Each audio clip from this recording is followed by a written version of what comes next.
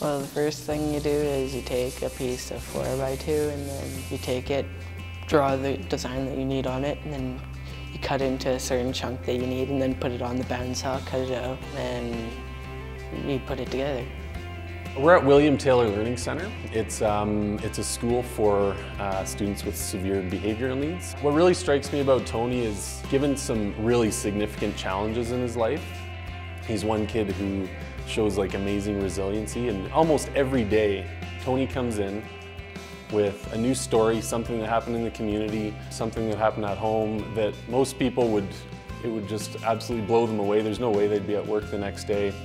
There's no way they'd be at school next day. Tony, however, comes in, tells us the story with a smile on his face, and goes about his day. It's pretty amazing. I met Tony through the volunteering here at the School for Brown Bagging. I was so interested in watching him do it because he's a very athletic, outgoing young man, but he had equal energy to make these sandwiches. We make 30 sandwiches for kids, and then we take them to the school and then we give them to the kids. It makes me feel good about myself. Brown Bagging for Calgary Kids has to pay for all the groceries. In our case, we don't have the funds. Our students receive a hot lunch and hot breakfast program, so we hardly have funds to share.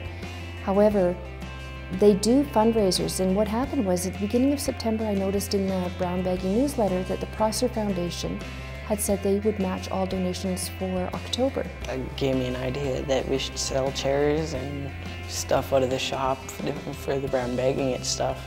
I was really touched by how Tony, who I knew worked on that chair for about a year and a half, he worked his butt off on it and wanted to give it, to help raise money to feed the kids in Calgary.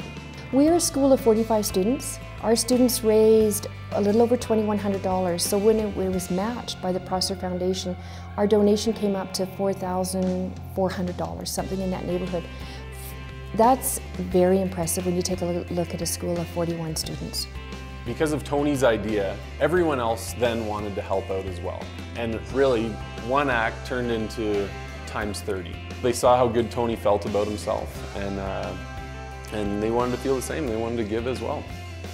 Yeah, volunteer is good work. I felt like I was doing something for everybody, building something for everybody and helping other people.